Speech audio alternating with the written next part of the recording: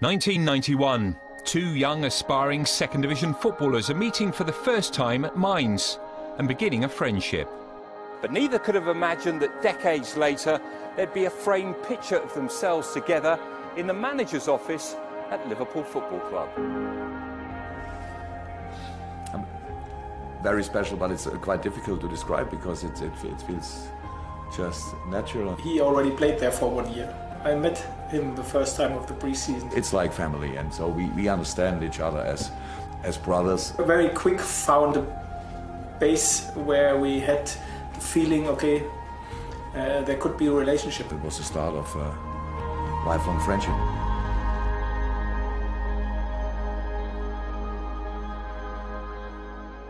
He was not very consistent, even when he doesn't want to hear it. Big talent, but not every day. Okay, he was quick. He was strong in the air. He was a very young player when he came from Eintracht Frankfurt to Mainz. Very skilled boy, very quick, good striker actually. Technical average, endurance I would say average, but because of his attitude he ran more than he usually is able to run. He was a leader. He was a leader. The old ground is now used only for reserve matches. Mainz 05 have a new stadium. The club is a very different one from the playing days of Wagner and Klopp. Maybe like Huddersfield when they got promoted 6 years ago. So it was small Bundesliga 2 club with very difficult circumstance, financial-wise, from the facilities, from the stadium. The great thing on this group in this time was, I think, nearly every player came in and around 50 kilometers. Die Tribünen standen noch nicht, das war noch ein ganz kleines Stadion. Also die Tribünen kamen erst viel später. Wir haben relativ wenig Zuschauer in Mainz und die Mannschaft war talentiert, aber sie war ein wilder Haufen. Ne? Ohne Struktur, einfach jeder ist gerannt, ja, so gut er konnte, aber wir waren ein mittelstarkes Team in der zweiten Liga. Er immer abstiegsgefährdet, der Blick ging immer mehr nach unten, nicht absteigen war das Wichtigste. It's a little town, it's a nice town, and you know almost everyone in the city. You know your neighbor, and this is really, really good.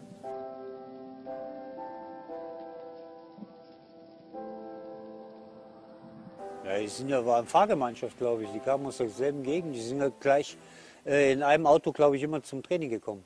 Kloppo hat geraucht und David musste immer bei offenen Fenstern fahren, glaube ich. Was he as emotional then as he is now? Yeah, absolutely. So even in training, especially in the game, so we had some harsh arguments together, he and me, during training or even during games sometimes. On a pitch for sure, especially when I played a little bit deeper role and he was not moving or not defending. I was quite loud as a player. I think, especially because you are friends, I think then it's that you are able to really have the honestly harsh conversation. But for me, the pitch is like Las Vegas. What happens on the pitch stays on the pitch, and that's really not a problem. So, but of course, I recognized a few times in my life that's not for all people the same. But for him, thank God, it was pretty similar. So nothing when we were in the dressing room afterwards. Everything was forgotten. But yes, I was very demanding as a player, and I was an experienced player pretty early then. Was the player who was always at Mainz. So other players came in, made transfers. Nobody wanted me as a player, so I couldn't make a transfer. So I stayed there. I played 4 years, 4 seasons in Mainz. All these 4 years, as everybody knows, with Jurgen together. And then after this 4 years, I had the opportunity to join Schalke. After a very bad injury, oh my God, I made big move to Schalke, became European champion. It wasn't an easy decision for me because Mainz is the club I more or less came from this area, 30 kilometers from there. My wife is born in Mainz, my first daughter is born there, so their family comes from this area, so it was the first time when I really have to leave my, let's say, comfort zone in terms of the family. And I went then to Schalke for 2 seasons, 2 very successful seasons. The group had, I was only a sub. First season we finished 3rd, and the second season we won the UEFA Cup.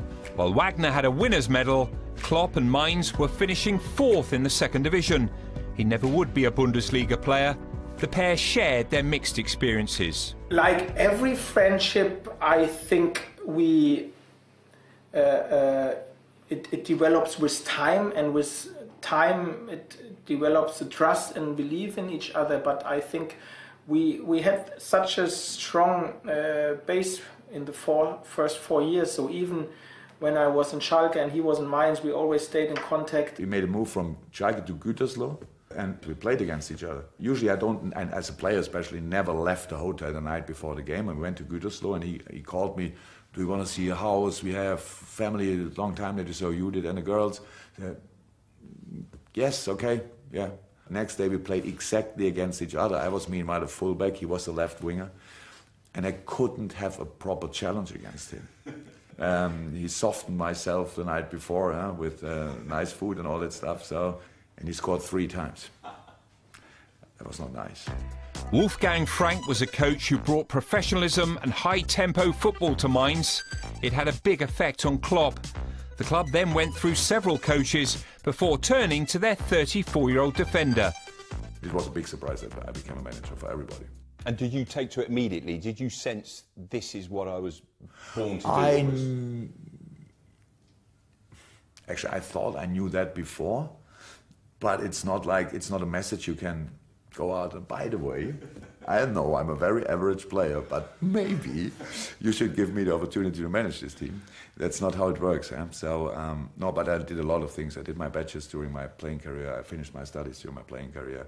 I was the youth coach at Eintracht Frankfurt very early when I was 20, 21, stuff like this. So I always wanted to do that, but with my career, usually you need to get promoted 5 times until you are in the 2nd division. Seine erste Ansprache, ich kann mich noch genau daran erinnern, in Kreuznach, wie er die Mannschaft da schon mitgerissen hat, das war schon beeindruckend, vor allen Dingen aus dem Nichts heraus. Das ist schon eine Begabung, die ist ihm einfach geschenkt worden, das kann er. It was big fun, because you know that every game, every single game, the team will give everything on the field. He make everything to entertain, and the spectators, the crowd, and so we all were one group. While Jurgen Klopp was enjoying life here in Mainz as a manager, his best mate was quitting football altogether. I was 31, I think, and I played the last 2 seasons before in Bundesliga 3, and I wasn't any longer hungry and greedy to play as a professional. I thought there have to be more outside this football family. I was already manager, but I had no need for him as a player. My teams were too good meanwhile, and he was now also in a quite advanced age. I decided to study sports science and biology. When the plan was that he will become a teacher, I really thought, that sounds good. This was a good decision. Now I can say it was a good decision, but this was one of the hardest 5 years of my life. Would I have known before how hard it is, I would never started it. Klopp was having his own stresses and strains at Mainz. Twice he got them to the brink of a first ever promotion to the top flight, and twice they were denied on the final day. We need 3 points from the last 3 matches, and we only managed 2. And so we were 4th again. And then after that, there was only 1 goal. And we stayed in the 2nd division, unfortunately. Wir sind in der ersten Liga! But in 2004, they finally made it. The whole city was exploding, so this was the golden age. Mainz is known as the Carnival City. They like to party. Everything was going well for Klopp, on and off the pitch. The relationship between the pair was now so close that when Jurgen Klopp was getting married, he asked his big buddy to be best man. And David Wagner brought Klopp and the stag party here to Mainz city centre. In Germany we have Christmas market, big Christmas market, and in Mainz there's one of the biggest Christmas market in Germany. I didn't think that we could do a stag do because I was already pretty famous in Mainz. We all put a mask on us, a Santa Claus mask. So there were 25 Santa Clauses. We all had numbers on the head, and we were 5 minutes on a Christmas market in Mainz, and after 5 minutes I went, that's Klopp. Everybody recognized, okay, it's a group who joins Jurgen Klopp to celebrate. I told him, when I raise the arm, you have to bring me home. So, and after a lot of, I don't know, the drink Glühwein from Christmas market, it's hot wine. If you're not used to it, don't try it. It's crazy drink. So, and obviously pretty early that night, I raised my arm, and he called Ulla and said, I bring him. Klopp was celebrating again after beating the odds and keeping Mainz in the top flight for 2 further seasons. But after relegation and just missing out on promotion again, it was time for change. Dass geht, das war irgendwann klar, logischerweise. Weil die Angebote kamen, ich glaube, die kamen schon vorher. Und dann irgendwann, willst du dich auch weiterentwickeln und alles schön und gut hier in Mainz.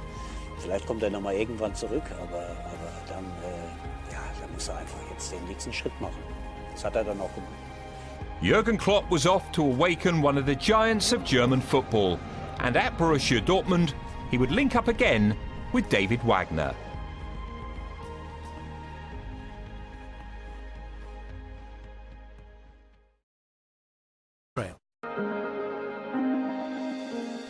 When Jurgen Klopp left Mainz for Borussia Dortmund in 2008, he inherited a club a long way short of their glory days. They were at that point 13th in the table before Klopp came, and a few years before were even on the brinks of bankruptcy. Playing at full gas, Klopp produced a young, vibrant side that was thrilling to watch. The first season we were supposed to go to Europe, but only missed it by an inch. The next year we went to Europe, and I think the year after that we won the championship. So it was just a rocket ride to the top. I love it when I read after the game that we run more than the opponent. I like this. If somebody tells me after the game, you run 11 kilometers more than the other team, that's good. I don't like winning with 80%. It was very bad news for the players because we knew we had to run more, and it's already pretty tough, but it set a clear goal, and it worked. And this young, charismatic coach was becoming one of the country's most well-known faces, a celebrity. No, I don't like it. Be a celebrity. Oh, whoa. Come on, you rock star! Rock the country zone! He was an impressionist dream. Very funny. Very funny. Obviously, we cannot make fun of the trainer. A little bit is okay, but Matze Knob really did a great job of focusing on the things that makes Klopp Klopp, also with the jumping around and the enthusiasm. Celebrity. Celebrity. As you say in England, by Jove, I got it. Matze Knob is a big one in Germany. It's kind of, how do we say, call it a Ritterschlag, if you become a knight, when he thinks you are worth, that he tries to copy you, that's then you reach the next level, but that's not only for me. The man who never made it to the Bundesliga as a player was now the division's leading coach. And it would get even better because he would be joined here at the training ground on a daily basis by his best man. David Wagner had decided he wanted a crack at football management as well. In Germany, very secure job to be a teacher. But I was desperate. We had these talks, and he said me always, I want to do something in football and something. No, I don't help you because I don't want you to be in this business. And so when he came to Dortmund, actually, it was not my idea. Dortmund second team, they got relegated. They changed the manager. Then the position became available, and then Michael Zorc gave me the call. One day, Michael Zorc called me and said, do you think, and we need a new coach for the U23s, and he asked me, do you think Dave is right for the job? And I think, Yes, I think he's right for the job, to be honest. I joined this football club and they won the title. And I thought, bloody hell, now I come to this football club, they won the title, now it only can go downwards when I come. But then in the next season they won the title, they won the cup, and we got promoted as well.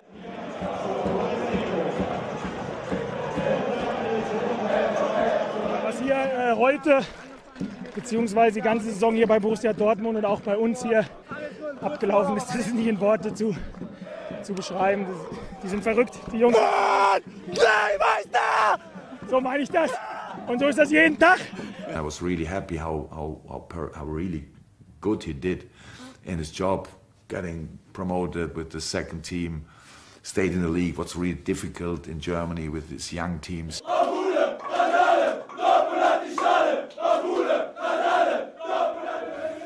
Feiern. Es gibt zwei Vorgaben. Die erste Vorgabe ist ohne Alkohol, die zweite Vorgabe um 11 Uhr ist hier zu Hause. Dienstag kommt wirklich. Our relationship was much more stronger because we more or less met us every day in this period and had a lot of conversation, funny ones and serious ones. Very similar, also from the way they walked, the way they talked, the way they dressed. I mean, you could tell that they were kind of like brothers that were separated at birth. We took players from him 20 minutes before he started his game and said, he made his lineup, and we took the best player to bring him on our bench. That's not too nice. It seemed sometimes like two little boys who just had a great time. They would sometimes, they would kind of throw each other, like push each other, but out of fun. They would kick each other in the butt, yeah, but with their foot, yeah. And some kind of jokes like that. And as a player, you see it on the front side, and you think, yeah, that's really cool. I'm not a lot of times proud in my life, but I'm really proud on what he did since he started as a manager. There was no stopping Klopp and Dortmund, as two successive Bundesliga titles were followed by some incredible performances in the Champions League. A semi-final win over Real Madrid in 2013 meant that Kloppo and his doppelganger were heading to England. Other side in England, yes. Sorry? Hello, I'm Kloppo from Borussia Dortmund. He knows me. Yeah. Can you bring me to Wembley? But defeat at Wembley was a crossroads moment. Bayern Munich won and then would take some of Dortmund's best players. The tide had turned. In the next 2 years, Klopp's men just couldn't keep up with Bayern, who dominated the German league. Klopp then announced he was leaving. Vielen Dank für alles und wir sehen uns ganz bestimmt irgendwann. Bis dahin, euer Kloppo. It was an amazing time, this period, for the whole football club, for Jurgen, for all of us, even for us from the second team. It was a great time we had together. This is Anfield's normal one. Jurgen Klopp's first day as Liverpool manager, and the welcome was what you'd expect for something extraordinary. A new special one, perhaps. I'm the normal one, maybe, if you want this. Yeah. There were rumours that you were going to go with him. Can you fill us in on that? No, there are no truths in these rumours. This was totally independent from Jurgen's decision to go to England and to go to Liverpool.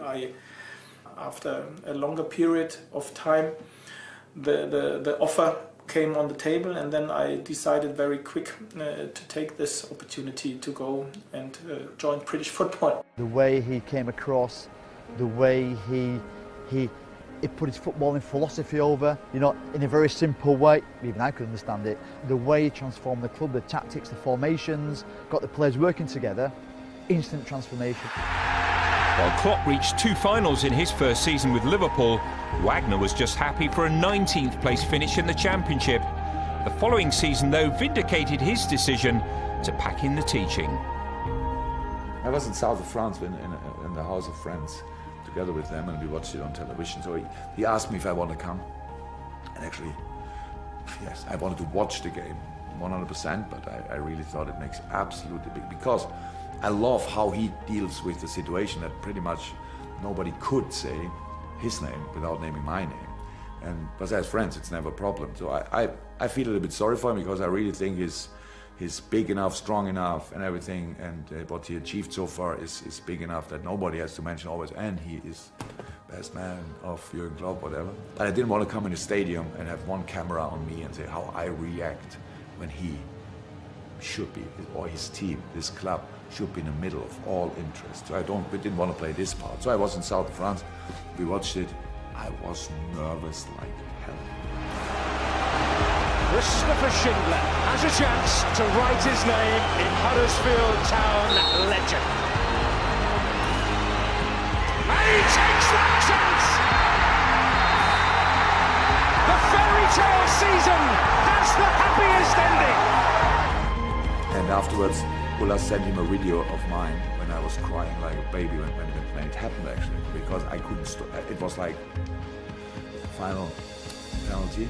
It happened and I just started crying, so not like you have pain, you know, these kind of tears, and that was wonderful. To be fair, I thought it is a chance for me, a chance for me to show something outside from Germany. I cannot say that I waited for this opportunity. The opportunity just came around the corner, and when I then arrived, I thought, okay, it's a lot of work to do, especially in this football club. He looked really cool.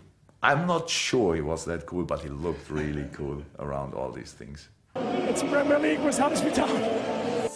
And now, more than 26 years after they met for the first time in Mainz, they're rival managers. It is strange, of course it is. Nobody expected it, even when I joined Huddersfield. I know before it will be for me a little bit different, that's how it is. It suits them very well because they are very emotional, and they do also enjoy very physical football, very athletic football, so that suits the Premier League very well. We met already in friendlies when he joined us here in the John Smith Stadium once, and we played one friendly behind closed doors in Melwood as well. This was a little bit strange. That on this picture, we were there for the friendly. It was really nice stadium. I was really happy for seeing all the surface, the stadium, and all that stuff. It's so good at Huddersfield. But this now Enfield dugout, he in one dugout, I in one dugout. This will be strange for sure. If there's a last-minute winner for either team, will you behave differently in celebration? No, if we score the winner, I will celebrate for sure.